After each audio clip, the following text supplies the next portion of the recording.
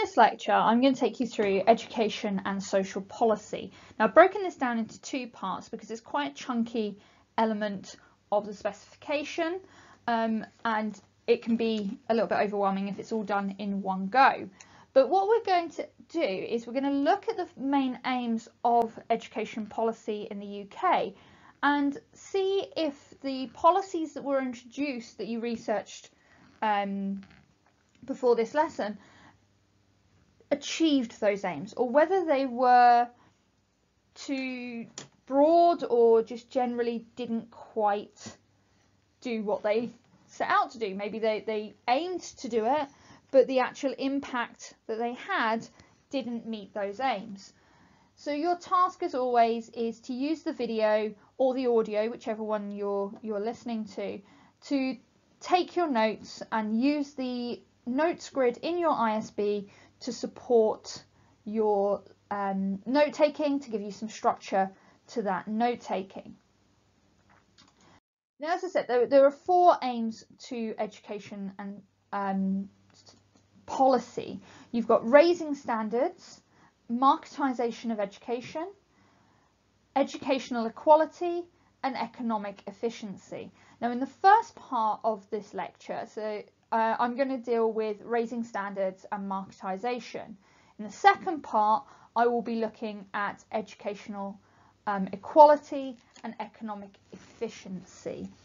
Okay, so part one, raising standards and education and marketisation. Part two, educational equality and economic efficiency. So we'll start with raising standards. So what does that actually mean?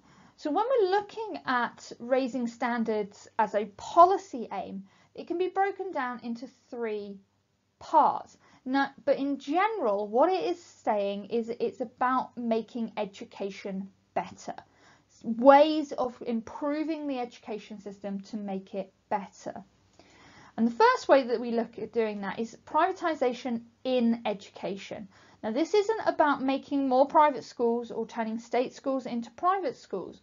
What it's looking at is changing the internal process of the education system so that it mirrors a business more.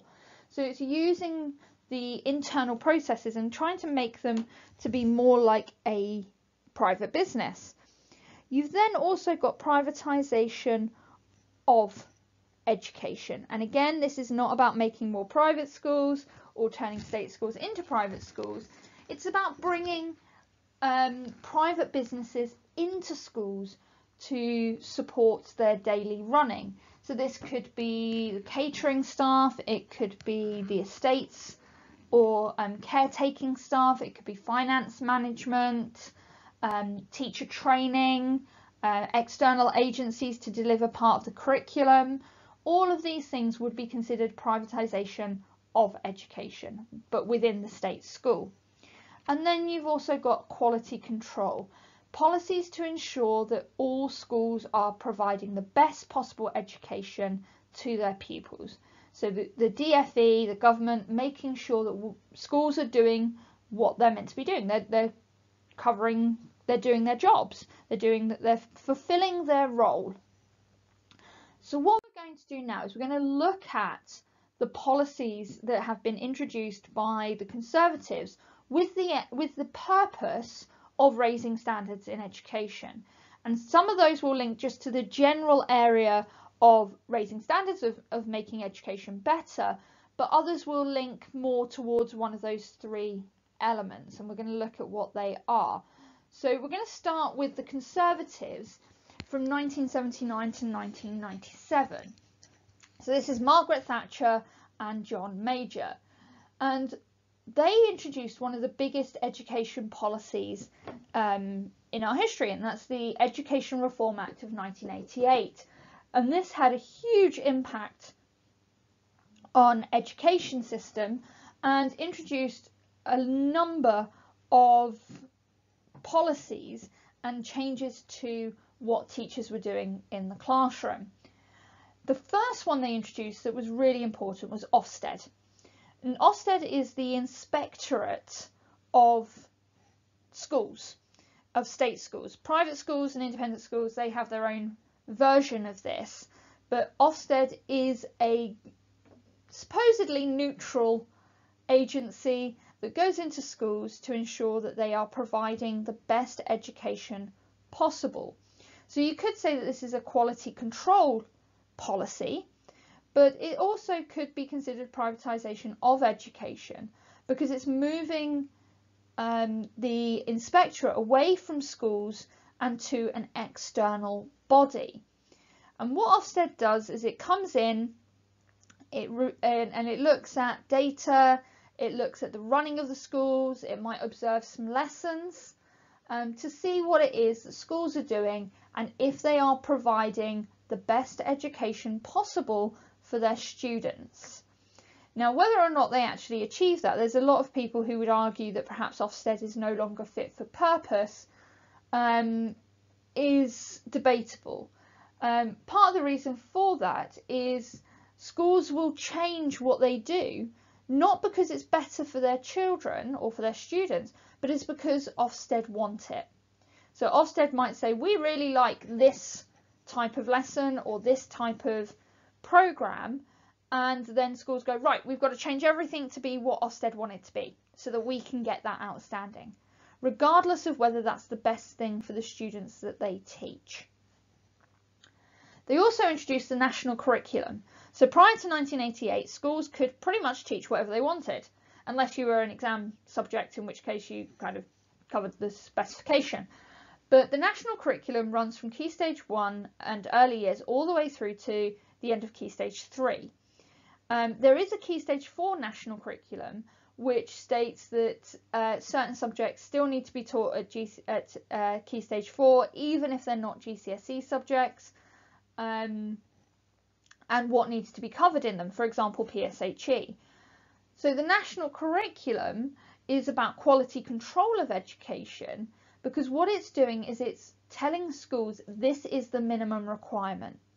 You can do more than that, but this is the minimum that we require you to do to provide an education to children, to students of the UK. So it outlined topics, skills, areas of study that schools needed to cover it within each key stage or each year group. Now, the first iteration of the national curriculum was quite prescriptive. You studied this topic in this year, and this topic in this year, and this topic in this year. Since then, there have been multiple reforms and multiple changes to the national curriculum, and it's become more flexible, and it's become looser in terms of allowing schools the opportunity to shape their curriculum to meet the needs of their students, while still meeting the requirements of the national curriculum. So here we're really seeing that quality control of education by providing that minimum requirement. They also introduced national testing. Now, this is what you might remember as being called SATs, and they are end of key stage tests. When it was introduced in 1988, it was end of key stage 2, so year 6, and end of key stage 3, year 9. Now, the year 9 SATs went away quite a while ago now. I think my year group was probably one of the last year groups to do it. But the Key Stage 2 SATs still stand. And the national testing wasn't about individual students. It was a performance management and performance target test for the government to see how schools were doing. So that would be privatisation in education, as well as quality control, because it could see if schools weren't making progress with their students, if the students were falling behind or doing badly in the national test, maybe there was a problem and maybe there was an issue with that school. But the national testing was about performance management of schools, not performance management of students. You don't put your Key Stage 2 SATs results on your CV. It really is just an internal assessment, really. And that's why a lot of people are now calling for the Year 6 SATs to be scrapped, because they don't mean anything. Most secondary schools now do their own baseline testing in Year 7. Parents are opting out of the Year 6 SATs. They're not mandatory. Parents can opt out for their children not to do them. So they're not really doing what they were intended to do anymore. So there is a call now for those SATs to be scrapped. If we move on now to New Labour. Now, in terms of this is a general raising standards policy, the maximum class sizes. Now, unfortunately, maximum class sizes only applied to 5 to 7-year-olds, and the maximum class size was 25. Obviously, this has now gone out the window. I know many primary school teachers with classes of 30 or above. Obviously, we're in a class of over 30. There are subjects that do still have maximum class sizes for health and safety reasons, practical science, PE, technology. Those classes need to have smaller numbers because of health and safety. And that's not a educational reason, that is pure safety reasons. But New Labour introduced the maximum class sizes to increase the ratio, to decrease the ratio of students to teachers, so that there were less students per teacher.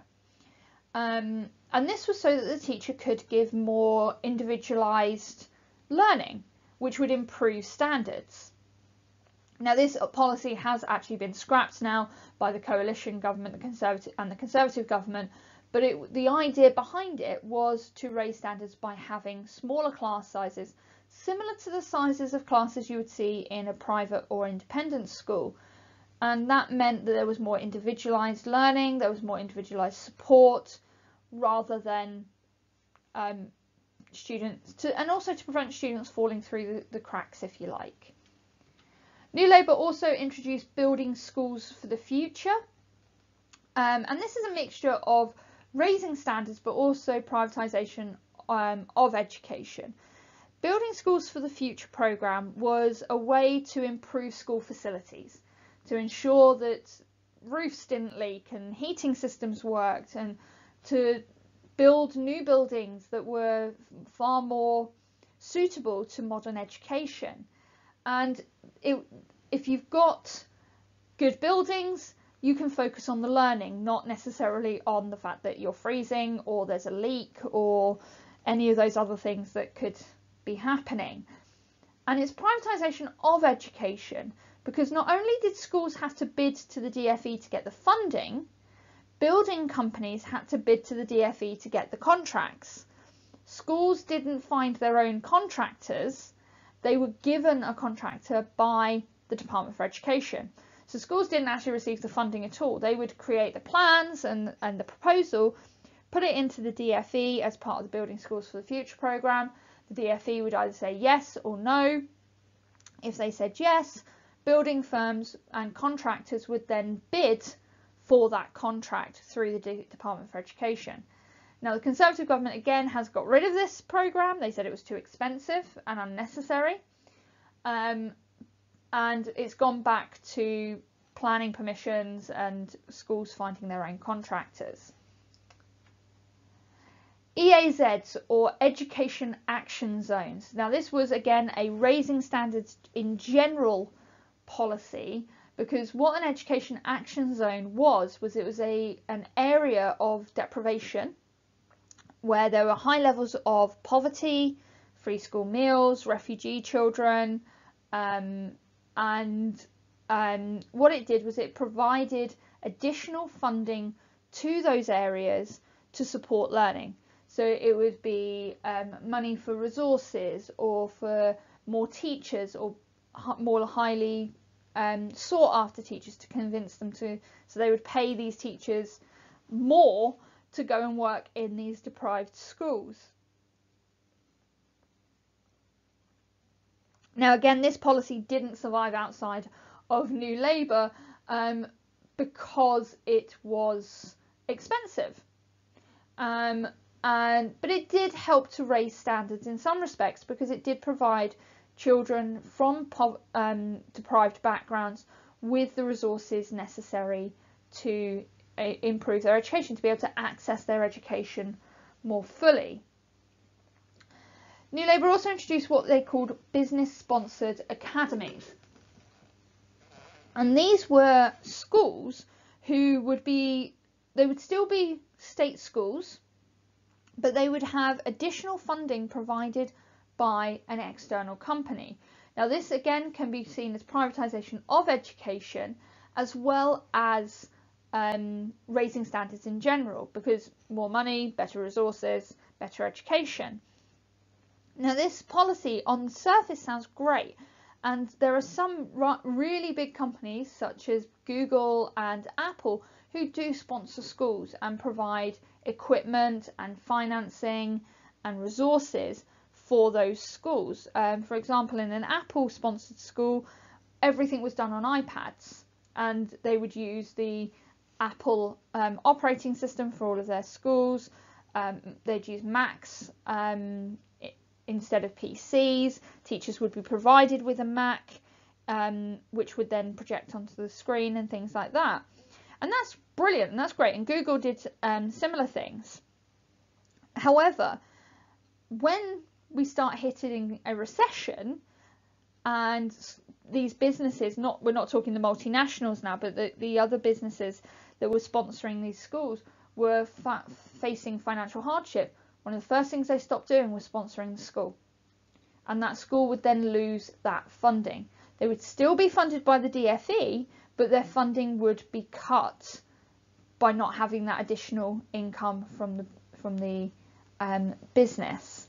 So it did work in some respects, but it wasn't necessarily a long-term plan. So if we move on then to the coalition government, they introduced pupil premium, and pupil premium is a process where you would, if you were from a deprived background, so if you were free school meals, if you were a forces child, or so your parents were in the armed forces, if you were a looked after child, so you're in foster care or going through adoption, or if you were previously a looked after child, then you would be considered pupil premium. And that would then provide additional funding for you to the school. So it wasn't a case of the student would get the money would all go to a central pot in the school, so the students who were identified as pupil premium could then, teachers could then ask for resources to be purchased for those children from that fund. So it could be revision guides, textbooks, things like that. So pupil premium was about raising educational standards in general, but in particular for students who were from deprived backgrounds. And that's still available today. They also introduced the English Baccalaureate, and this was one of Michael Gove's flagship policies. And what the English Baccalaureate did was it was trying to emulate the International Baccalaureate by saying that in order to achieve the EBAC, you needed to have studied certain subjects at GCSE, and that was English, Maths, A Science, which also included PE at GCSE level, and Computer Science, a Humanities, a Language, and two other subjects. Hang on. Yeah, and then 3 other subjects at GCSE. So it was an 8-subject baccalaureate. And the idea was to not necessarily narrow the curriculum, although that's what it did. It was to give a broader, the idea was it was to give a broader curriculum to make sure that students took a broad number of subjects at GCSE level. But you'll notice that on that list you didn't have any of the arts subjects, no music, no drama, no art, there's no technology subjects unless you count computer science. So it, instead of broadening it, making sure students had a broader number of subjects at GCSE, it actually narrowed it down. And obviously a lot of schools also do English, both Lit and Lang, so that would take up two subjects on the baccalaureate. It also introduced the changing of grading from A to G to 1 to 9, which confused a lot of people at the time. I was like, okay, what does that mean? Especially the grade 9, because a grade 9 was determined by the top 10% of the country, or of all the students that took that subject at GCSE and in that exam board. So to get a level 9, you had to be in the top 10% of the country. And of course, as schools, we couldn't then target people, or we shouldn't be targeting people 9s, because we don't know what the rest of the country are doing. So the EBAC was about raising standards and quality control, because it was trying to make sure that students didn't narrow too much at GCSE level. Going along with that, Michael Gove reformed the examination structure. So prior to the under New Labour, you had modular exams. So you would do some of your GCSE modules at the end of year 10 and the rest at the end of year 11. And you can resit them if you didn't do very well. And the same for A level, you would do a January exam. In year 12, you do a January and a June exam, and the same again in year 13. And it was cumulative, so those grades would combine together to create your final grade. Now, it then changed to AS-A2 at A level. So you did end of year 12 exams, which were 50% of your grade, and then your A level exams at the end of year 13, and to make up the other 50% of your grade. Now, the reason Michael Gove wanted to get rid of this system was it was easy to manipulate and game, because what we found was there were certain students who would sit some of the exams 4 times, and it would be the best grade that they achieved that would be added to their final grade. And this really disadvantaged working class students, because they couldn't afford those resits, so they would only get one crack at it, whereas some middle class and upper class students would perhaps have 3 or 4 chances at getting the best grade possible. So Michael Gove said he wanted to make the exams more rigorous, and he wanted to make them more difficult, because he said they were too easy. So what he did was he introduced the linear exams, meaning that you only sit your GCSEs at the end of year 11, and you only sit your A-levels at the end of year 13. And the AS exam is a completely separate exam that is a 1-year course. Now, for some that was a good thing, for others not so much. But the purpose of it was to stop the gaming of the system. And in some respects it did do that, but putting all your eggs in one basket, as we've seen in recent times, has made it more difficult for students. We also saw reform of the national curriculum, and this was again about raising standards overall.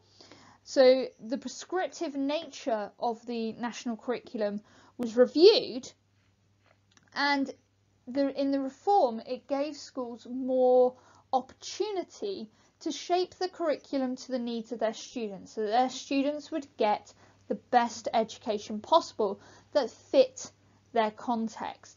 Now, there were still the baselines in terms of what needed to be taught, but instead of being year by year, it was more key stage. So in Key Stage 3 history, you need to cover these things. In Key Stage 3 RE, you need to cover these things.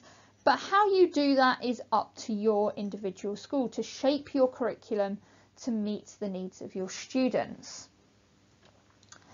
And then you've got the performance targets for schools. So this increased from the national testing that we had in 1988, and this is privatisation in education, because it's putting business practices into schools by creating these performance targets. So it's introduced what was called value added. And this was a measurement to see how much value schools had added to children's education. So what they would do is they would take their prior attainment, so Key Stage 2 SATs or baseline assessments at the beginning of Year 7, and then see what the average GCSE score was for students who had the same entry level as the students in your school, and it would all be averaged out. So if your students achieved more than the national average, you had a positive score, and that was a good thing. If your students didn't achieve as much as the national average, you got a negative score, which is a bad thing. If you got a 0 score, that meant your students achieved what they were meant to do. Now, this kind of sounds like a good way of making sure that schools are providing the best education possible and to monitor the education that students are providing. Now, one of the problems with value added is if you've got a high achieving year group come in with lots of high targets, so if your year group has a lot of, say, 7s or 8s in their targets for GCSEs, or A's or A stars at A level, then you can't get a high positive score because you can't get higher than the top grade. So it means that some schools might have a neutral value added because they had a high level intake. Okay. And also what it meant was that schools started teaching to the test because it was all based on test scores. So rather than providing a broad and balanced curriculum that shaped the entire child, you're focusing solely on how to get the best grade possible because you want to get your higher value added. Now, the Conservative governments from 2015 that we currently have obviously had some big issues going on, so education has kind of taken a little bit of a backseat. Not that they haven't done anything, they have, like the independent schools sponsored academies, where private schools would provide additional funding, resources, training and facilities to academies to support their students, and it was put forward as a way of independent schools giving back to the community.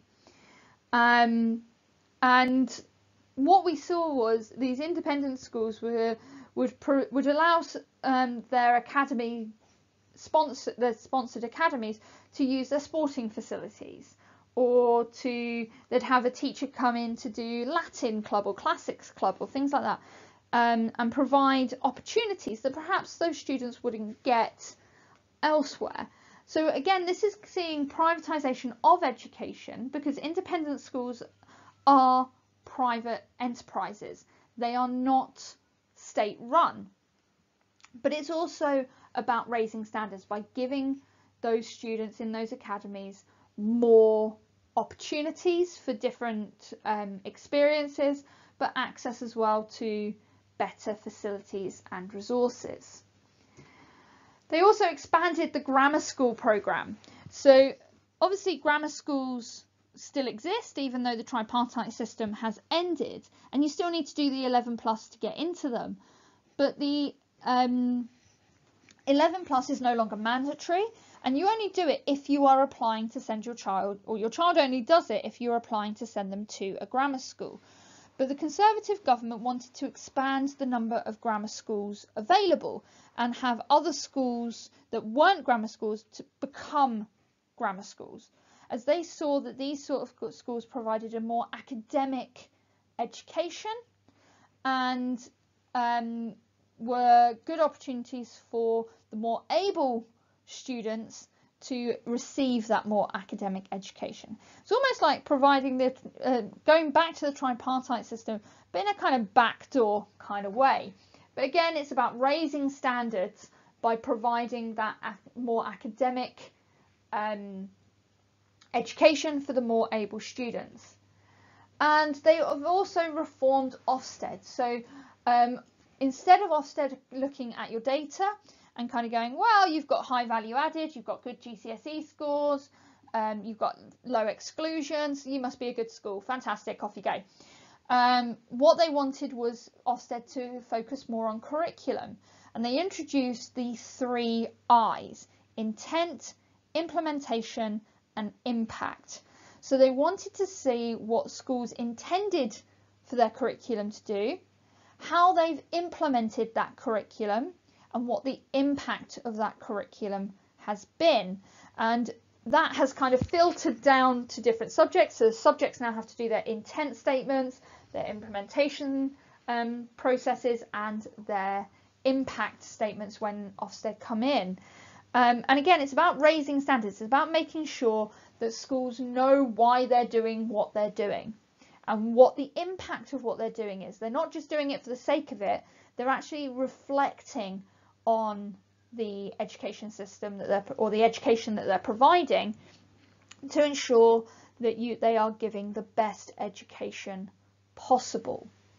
So when we're looking at raising standards, we can see that a lot of these policies on the surface do aim to improve standards. They're there to make education better.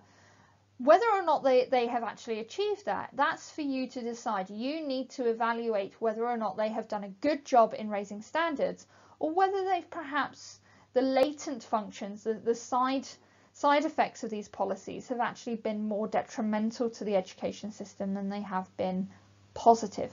But that's up to you to decide. The next policy aim we're going to look at is marketisation policies. And again, this can be broken down into 3 parts, but essentially marketisation is about creating a marketplace for education. So it's about creating a sense of competition within schools or between schools.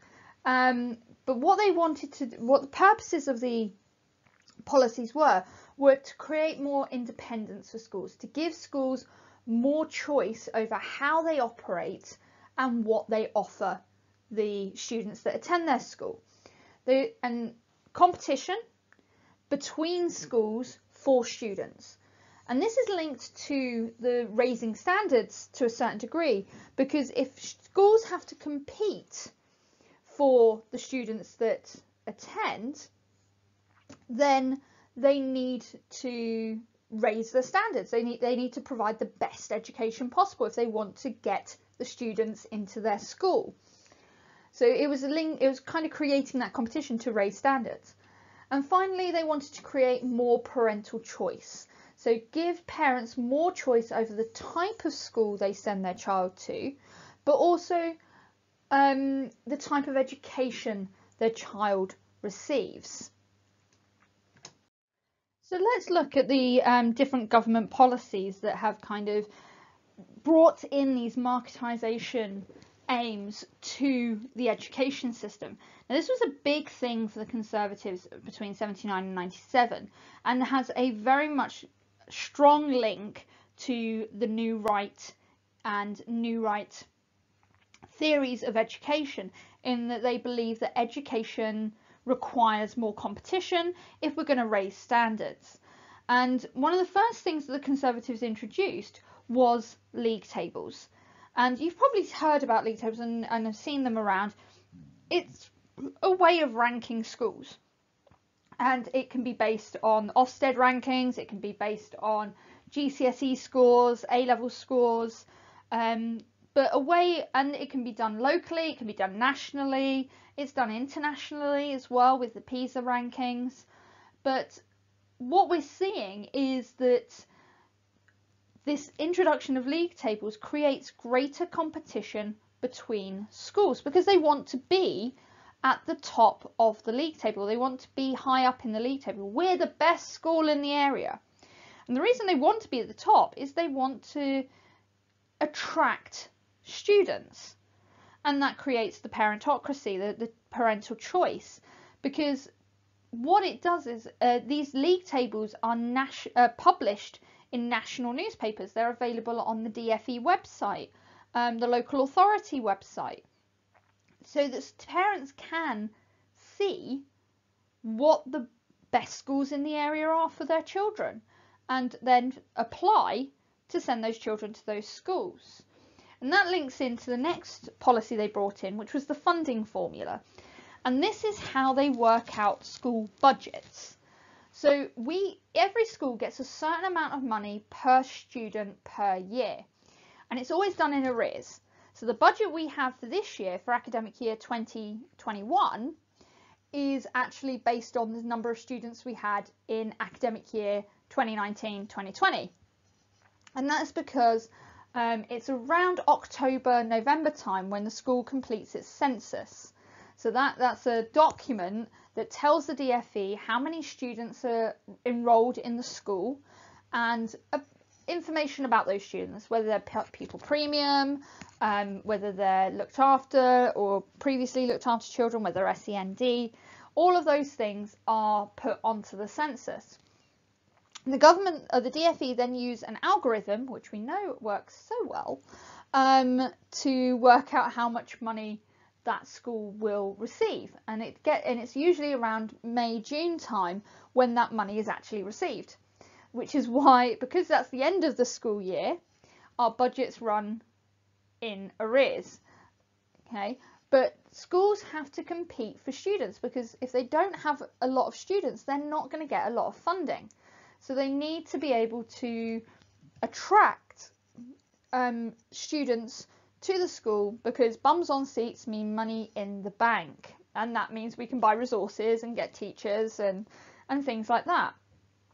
So the funding formula was a way to create competition between schools for students. You then got open enrollment, and this one really focuses in on parentocracy, which is another way of saying parental choice.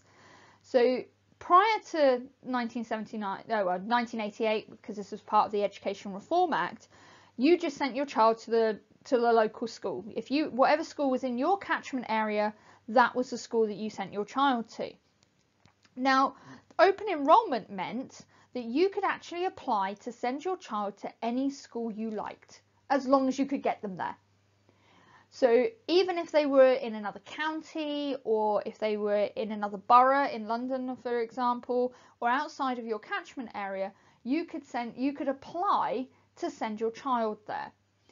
And then if that school is undersubscribed, i.e. it has space, your child can go there. If it's an oversubscribed school, then there is a process to determine whether or not your child would get a space. And the process goes like this. So all the applications go into the local authority, because it is the local authority that determines where the schools go. It's not individual schools. They don't go through the application process, go, yeah, we want that one, yeah, no, we don't want that one. It is done at a local authority level. And what they do is they first of all identify the students who are looked after children. So these are children who are in foster care or adoption or children's homes, things like that, and they get their first choice of school. So they will go to their first choice school. Whatever spaces you then have left, which is usually quite a lot by this point, it goes to special educational needs and pupil premium students. So it's then worked out where these students want to go, and they are distributed to the schools that they want to go to. Next, it then starts getting a little bit complicated, because the next level is siblings. So if you already have a child at the school, in some local authorities, usually more rural ones where there's less schools in the same area, they have the sibling rule, which means that if you have another child at that school already, then your younger children can also go to that school. However, in areas where there are a lot of schools within a small area, particularly bigger cities, London, Birmingham, places like that, they may not have the sibling rule. They may say, no, we're not, it doesn't matter whether you've got a child in one school or another, they're close enough, you can get them to the different schools. So areas like Norfolk still employ the sibling rule. After the sibling rule, it then goes to catchment area. And what they do is they work out how many spaces you then have left, and using another algorithm, they work out what your catchment area is. So they work out a radius of children within that radius will go to your school, if they, depending on how much space you have. Now, that can be quite a small catchment area, but it has levels. So if you still got spaces after the initial catchment area, it then goes to the next level and the next level and the next level. So to give you an example, a couple of years ago, the Wyndham College catchment area was 1/3 of a mile. Now, there are no houses within 1/3 of a mile radius of the college. And it's done from the main reception point. So at this point, the main reception was where the metal stairs are, so quite central to campus. And there are no houses within 1/3 of the mile of that. So it then went to the next level, and there were still no houses. So the next level and the next level, until all the spaces are filled. Now, the idea behind open enrollment was that parents would have more choice about where they sent their children to school. However, because of open enrollment, there has become a kind of covert selection process, as suggested by Tuff and Brooks.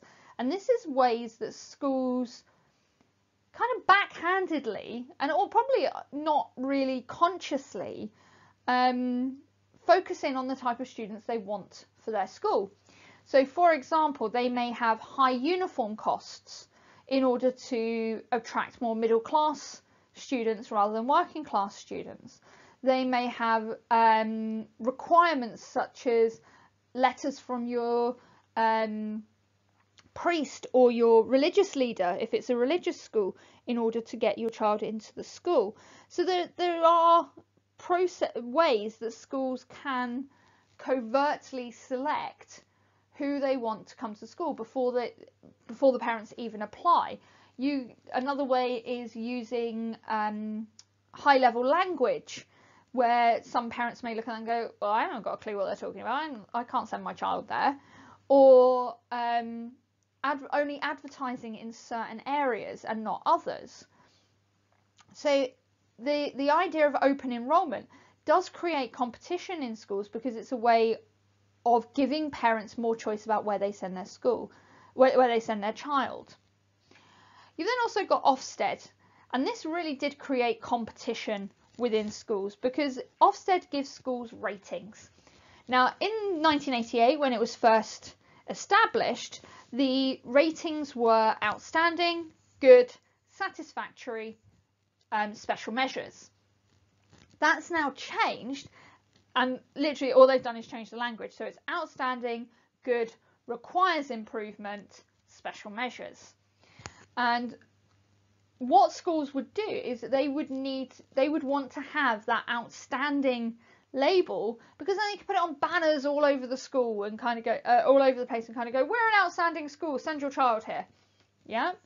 So it's creating competition between schools for that outstanding banner.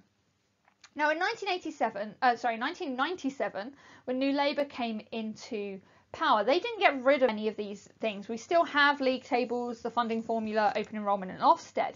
But what they also introduced was the idea of specialist schools. And this created competition between schools for this specialist school title.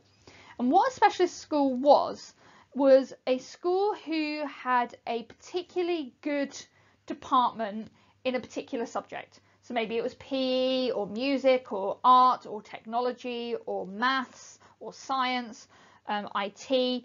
And schools would apply for that specialist school's title. But you couldn't have two schools in a certain geographical area with the same specialist school label or title. So for example, Wyndham College gets the languages specialist school title. That means that for the next 3 or 4 years, Attleborough and Wyndham High can't apply to be a language school. When the time is up, they can then apply, and they could probably take that title from Wyndham College. But whilst Wyndham College holds that title, no other school within a certain geographical area, and there isn't a specific geographical area because it depends on where you are in the country, could have that title. So it created competition between schools, but it also gave parents more choice as well, because it gave them more information about that school. If they wanted their child to go to a school that had specialist language status or PE status or technology status, they would look for those specialist school titles. Business-sponsored academies created more independence with schools. So by being an academy, it lessened the control of the local authority, and by having businesses involved, it created independence on how your school was structured, the infrastructure of it, what resources you had available and used. So for example, Apple schools would be an iOS school. They would use iPads and Macs and Apple technology, whereas a Google school would use Google. There'd be Google Classroom and things like that. So or Chromebooks and things. So business-sponsored academies created more independence for schools to be able to shape the school the way that they wanted them. Under the coalition, Michael Gove also introduced what he called free schools. Now that didn't mean that they were free of charge, that all state schools are free of charge. What the free element meant was that schools were free of local authority control. So they weren't dictated to by the local authority. They could shape their curriculum how they wanted. And there were certain educational policies that they then didn't have to follow. But also what it meant was that charities, businesses, parents could all apply to open a free school. So for example, Jane Austen in Norwich. But they could only be opened in an area where there were a lack of places for students. So there weren't enough school places in that area for the number of children who needed to go to school in that area. But it created independence in the sense that those free schools can run how they see fit. They had more freedom to shape their school, to shape their curriculum and their roles and processes how they thought was best for their students. Also creates more competition, because more schools, more competition between schools, and gave parents more choice about where they wanted to send their children to school. Then, by this point, the coalition government had got rid of business-sponsored academies and created what they called new style academies. And this includes multi-academy trusts, just like the one that Wymondham College belongs to, the Sapienta Trust. And what these multi-academy trusts did was kind of group schools together under an umbrella leadership to raise standards and to kind of pool resources, if you like. So in some of the bigger academies, like Inspiration Trust, they would say that once you are not employed by your individual school, you are employed by the trust. So if we need you to move to another school, you move to another school. Now, our trust doesn't do that. Sapienta doesn't do that. But it gave those schools more independence within the schools within the trust, more independence about how they ran their schools, their policies, their ideas, their curriculum. They had more freedom because the new style academies were also freer from local authority dictation. They still had to follow certain local authority rules and they still have to follow educational policy, but they have more freedom to choose. And again, it creates competition because it's new types of schools and parental choice. Now, the current Conservative government haven't really done much in terms of marketisation. They've just kind of carried on from the coalition. But we can see marketisation within the current situation with the remote teaching. And what I mean by that is different schools are using different platforms. So we're a 365 school, so we're using Microsoft Teams. Some schools are just using Zoom. Some are using Google Classroom. Some are using Show My Homework. So it's the remote teaching, the way the government has promoted remote teaching gives schools much more independence about how they are approaching their remote learning, and also freedom on how they do it. So in some schools it's 100% live, every lesson live, all the time, every single lesson. Some schools have gone for a more blended approach where it's partly live, partly video. Others have gone for a completely non-screen way of doing things. So the remote teaching policies that are coming from the DfE allow schools the independence to shape their remote teaching to the context of their students. So that brings us to the end of the first part of the education and social policy lecture. So we've covered marketisation and we've covered raising standards, and we've looked at some of the policies that governments introduced to achieve those aims. Now, whether or not you believe that those policies did that or not, that is up to you, and you need to weigh up whether or not you feel that the intended aim was achieved, or whether perhaps it didn't quite hit the mark. In the next lecture, which you'll look at in the next lesson, we'll look at economic efficiency and equality of education as the other two aims of social policy. But again, it will be very similar in the sense of we'll look at what they mean and which policies were implemented to achieve those aims. So for now, just focus on the two that we've looked at. Make sure you've got your notes up to date on them.